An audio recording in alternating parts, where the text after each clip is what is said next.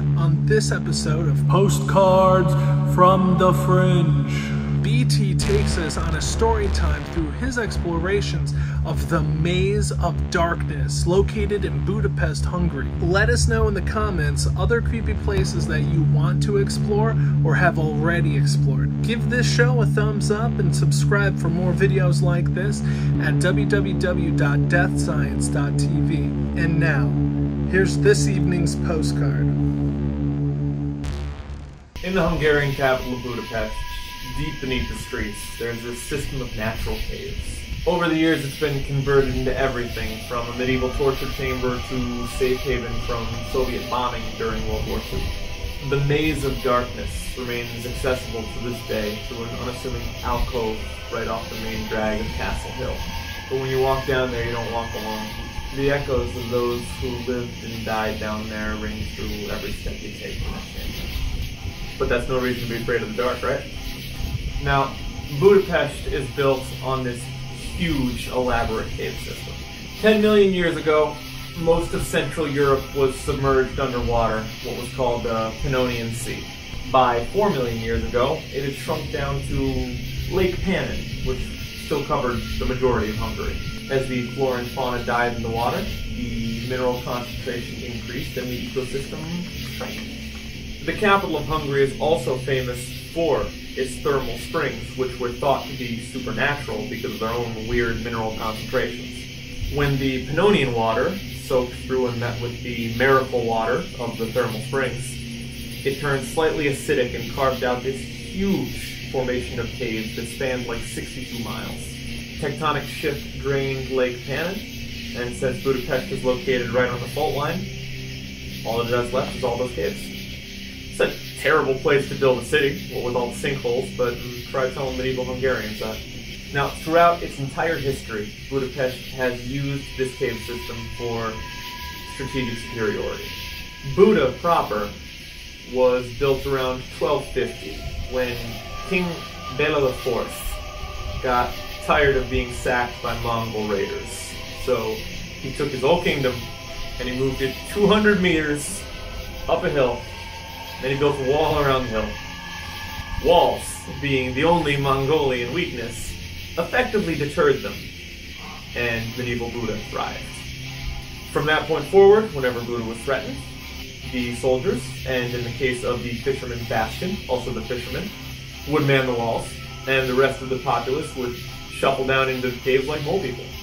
The strategy worked so well that it wound up being how Budapest, as a city, survived Soviet bombings in World War II.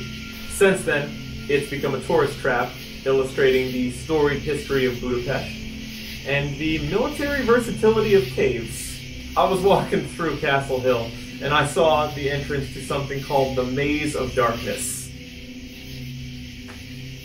I've never had much of a sense of direction, but for that reason, I'm more drawn to things like that. It's like a reaction formation, you know, I can't get away from it. It's like, I think it's a compensatory thing. I went down, I had no choice. The labyrinth itself was divided into 4 sections. The first was a wax museum that was based on an opera that was in turn based on some drama that took place in Buda Castle. The second was the titular Maze of Darkness.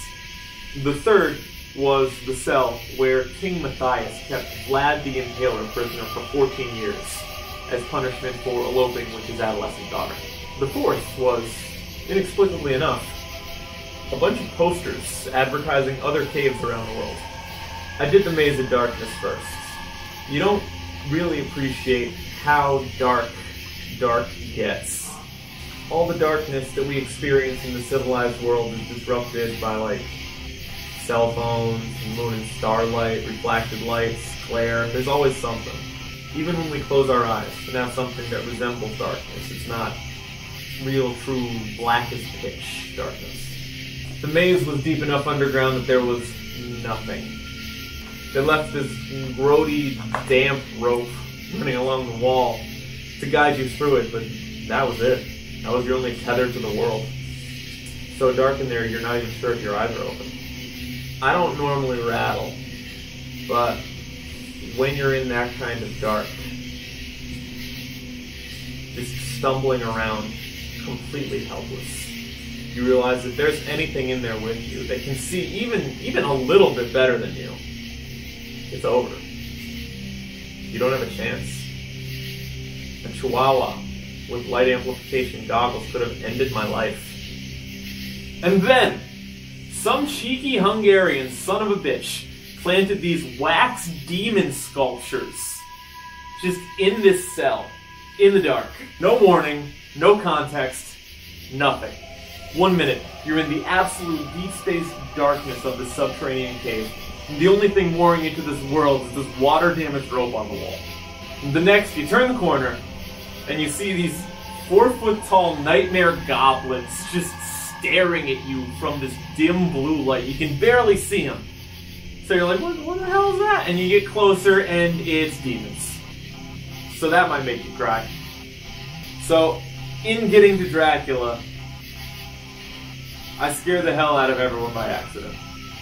Nobody else seemed to want to wander around the foggy, unlit dungeon alone for some reason. So when I'd pass couples or clusters of girls, there was nothing I could do to warn them. I just kind of stalked out of the darkness alone. I'd lumber out of the mist, and they would freeze, and in some cases actually scream, like full-throated scream, and like, I'm not gonna apologize, like, it's not my fault, I just like smile sheepishly and keep going. What else do you do in that situation? So it was just me alone when I got to Dracula. They dressed it up with a lot of spooky Halloween sound CDs, but the manacles and torture implements hanging on the wall looked authentic enough. They looked ancient. Dracula's cell itself was empty. That was a nice touch. I even checked out the cave exhibit, but it was just really sad. With Dracula at large and those horrible blue children still lurking around somewhere, I decided to make my way to the exit, got lost 3 times, and then escaped.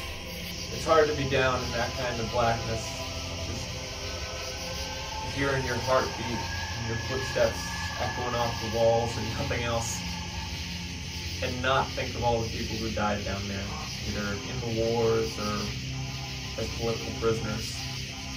Even when you're alone, it doesn't feel like you're the only one down there. I couldn't see anything, but I certainly felt like I was being seen. So what do you think? You gonna do it or what? You can't miss it, it's right off of Castle Hill. So that about does it for today's Bastard Travel in collaboration with Death Science LLC, all rights reserved. Check us out at www.deathscience.tv. See you there. Thank you for joining us on this episode of Postcards from the Fringe with BT Chieftain. You could find and support his adventure blog at bastardtravel.com. Let us know in the comments, would you dare venture through the dark caves where Dracula himself was held prisoner? Till next time, stay curious and stay creepy.